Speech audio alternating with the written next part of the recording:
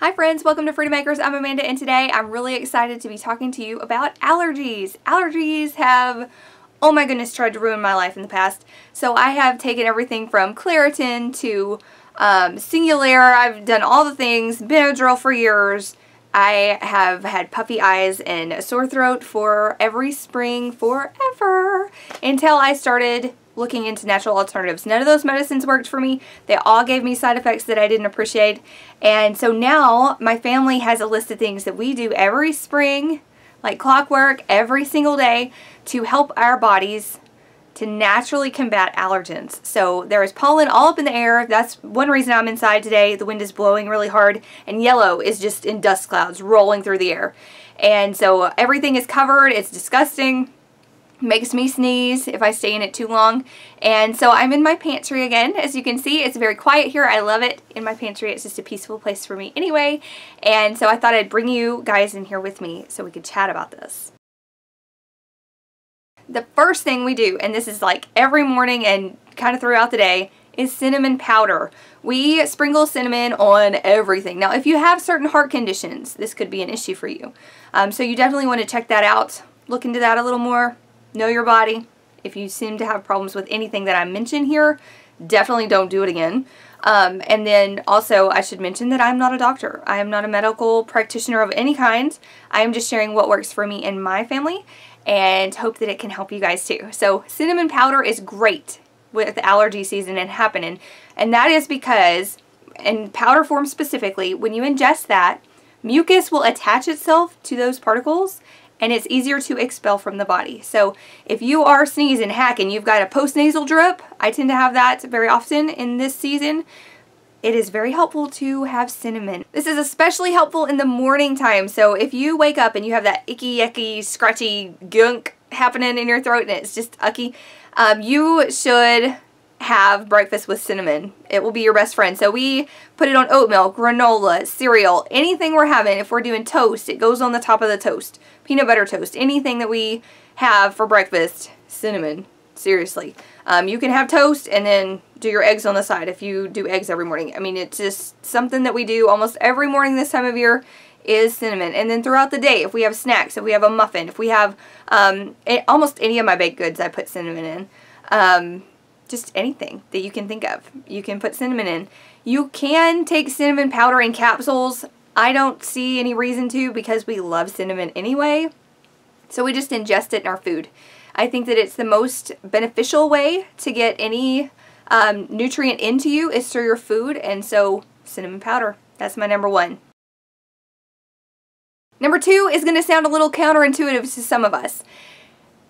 Number two is to go outside.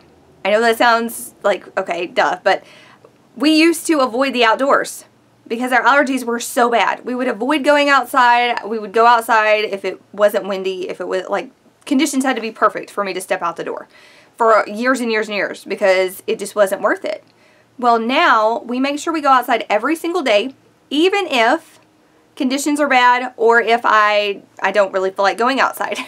Like, it doesn't matter what the weather is, we stand on the porch for like 10 minutes, even if it's yucky, like raining and all that stuff. I feel like it's very, very important to be in touch with your environment. If you are not in your environment, your body's not going to know what in the heck that pollen is. It's not going to know. So we make sure we expose ourselves intentionally. Obviously not to a point where we're miserable. So if all you can handle in the beginning is 10 minutes a day, make sure you're outside 10 minutes a day. Expose your body to the pathogens that are making you feel miserable. Over time, your body will be able to react more appropriately, and over time, you will be less miserable. So there in the beginning, it's horrible. I understand. There are a few things like the cinnamon that you can do to combat that. Number three is honey. And so honey is a great, great, great asset if you have allergy issues. Get it local. If you don't get it local, there's no sense in doing this. But we buy our honey local from a guy just up the road. He has hives in like 6 cities that are, or towns, because we're out in the middle of nothing, that are surrounding us and our town. So if you are purchasing your honey like at a grocery store or something and it comes from, let's say, somewhere up north and you're from the south, and it's not local to your area, they have different flowers there. They have different types of trees, different pollen. So those bees are pollinating different things than you're used to. So it's not really going to benefit you. If you get it local, like we do, then the bees that are local are touching flowers and trees that have the pollen that's local, and then they're making honey. If you're getting it from the grocery store, you need to think twice. Local honey is also a little more delicious. I'm just gonna throw that out there. You may not agree, but once you've had local honey and you taste how delicious it is, you will not want to go back to just store-bought, like in the Bear bottle. That ain't honey. This is honey, and it is delicious. We like to sometimes put it on a spoon.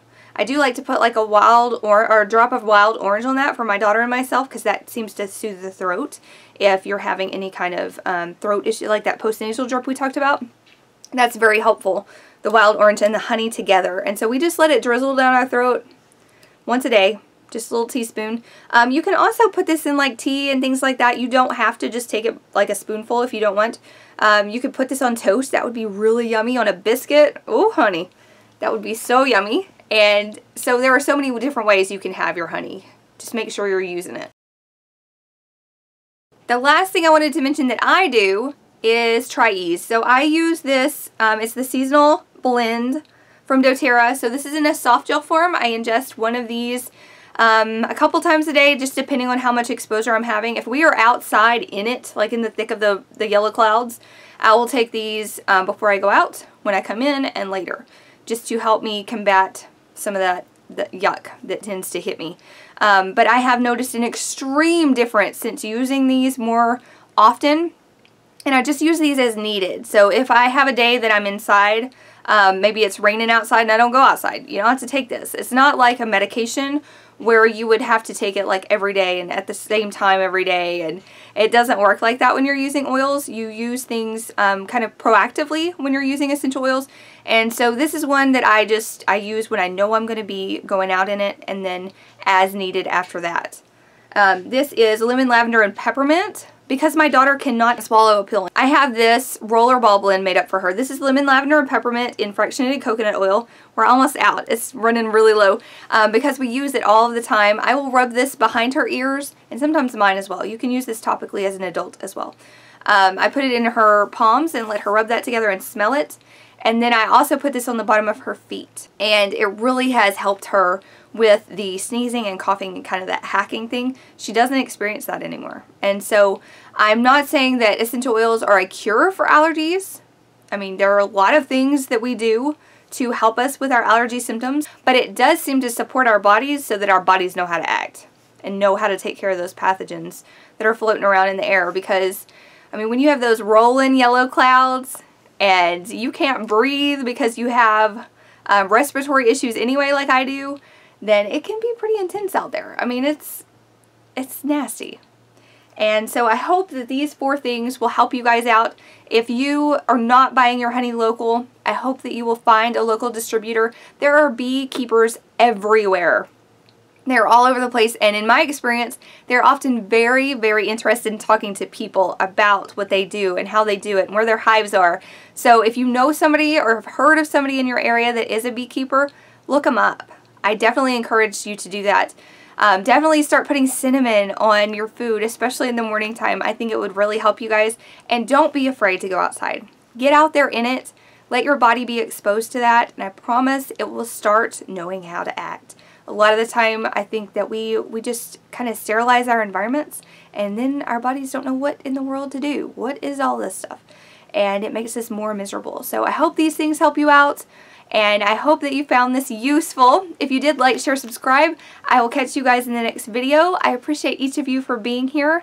Definitely check out that description box as well if you are interested in any of these products that I mentioned today from doTERRA, and I will list some links as well as some information that you can go look at and read in the description box. So thanks guys, I'll catch you in the next one, and I hope you have an awesome day.